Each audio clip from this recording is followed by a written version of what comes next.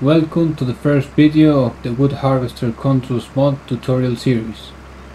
In this series, I will explain each button, functionality and option from scratch, as well as give you some tips and tricks, show how I have my joystick set up, how to realistically operate the harvesters, and also how to set up the different options to make it work like Ponce, Komatsu and other harvester brands.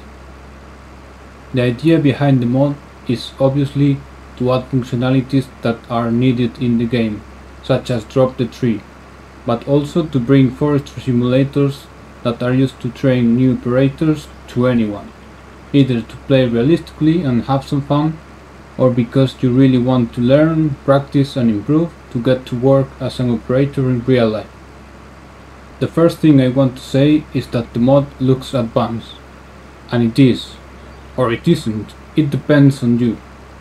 What I mean is that you can actually install the mod and without any setup jump right into the harvester and start playing as usual, and then gradually explore the different options and improve in the process.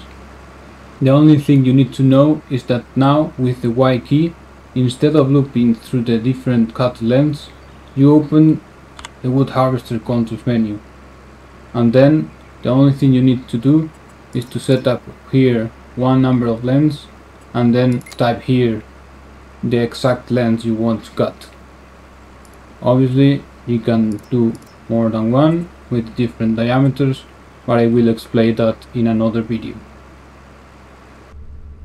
Another important thing I want to say is that you don't need to use joysticks.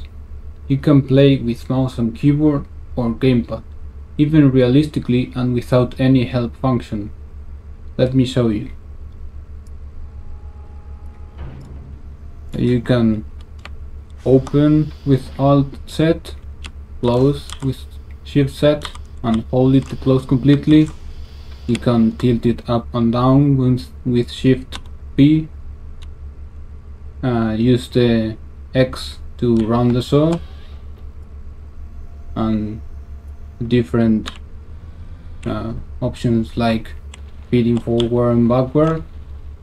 So let's try to cut this tree more or less realistically. I'm not very good with mouse and keyboard because I usually play with joysticks, but let's try.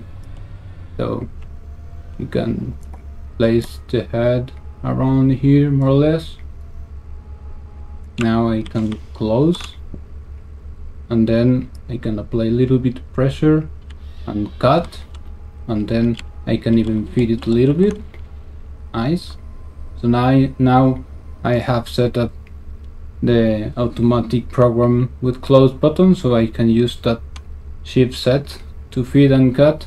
I will explain all of that in another video, but I can feed it a little bit. So yeah, first length like that. Nice. But now it's another length, so maybe I can feed it back a little bit, move a little bit forward, and then make another pile here. And then I think this will be pulpwood, so I can rotate it even a little bit, cut, and there we go. As you can see, it's completely possible, and you can make it pretty realistic even with mouse and keyboard, and I'm not very good at doing this because I don't use it. So yeah, but obviously if you want to enjoy an experience that is really close to reality and you have the option of having dual joysticks, I highly recommend it.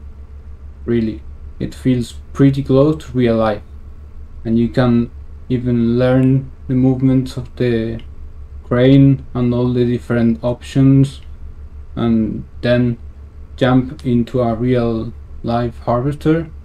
And obviously you need to learn the different buttons because you don't have a real joystick in your hand when you are playing Farming Simulator, but at least you know the functions of the head, you know that you need to be careful with different things and how to process wood, how to make different piles and so on. So yeah, if you have the option to buy dual joysticks, do it and you will have some fun with it. The last thing I want to say in this introductory video is thank you. Thank you very much for all the support during the development process and for all the positive messages after the official release. And we have also reached 500 subscribers on the YouTube channel, so again, thank you so much. You guys are awesome. In the next video we will talk about all the input bindings. I will show you visually what each of them does, and I will also show you my personal joystick setup and a little trick with the input bindings. So subscribe so you don't miss it. That's all for now. Thanks for watching.